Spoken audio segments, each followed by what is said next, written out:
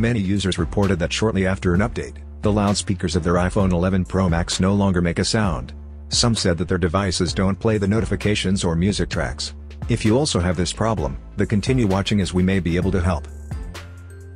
In this video, I will show you what to do if your iPhone 11 Pro Max lost audio after the iOS 13.6 update.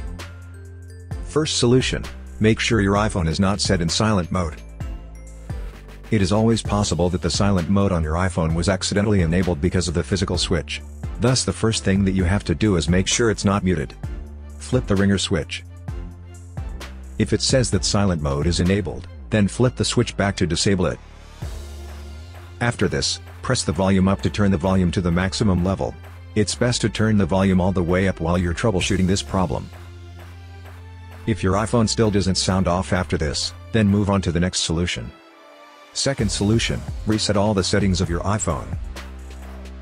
If the first solution didn't fix the problem, then bring your iPhone back to its factory settings or default configuration, by resetting all the settings.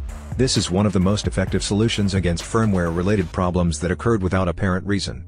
This is how you do it. From the home screen, tap Settings. Find and tap General. Scroll down to the bottom of the screen, and then touch Reset. Touch Reset all settings. If prompted, enter your security lock. Tap Reset all settings at the bottom of the screen, and then tap Reset all settings again to confirm. Your iPhone will reboot after this. Once it has finished rebooting, try to see if the audio is now working properly.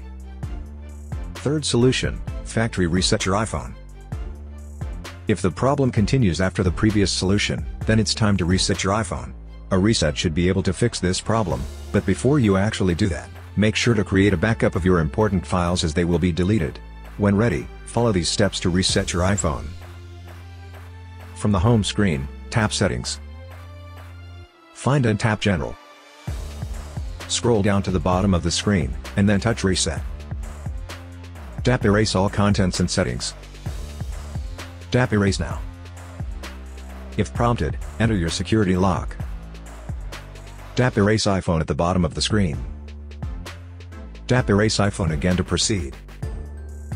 Now enter your Apple ID password, and then tap Erase to proceed with the reset.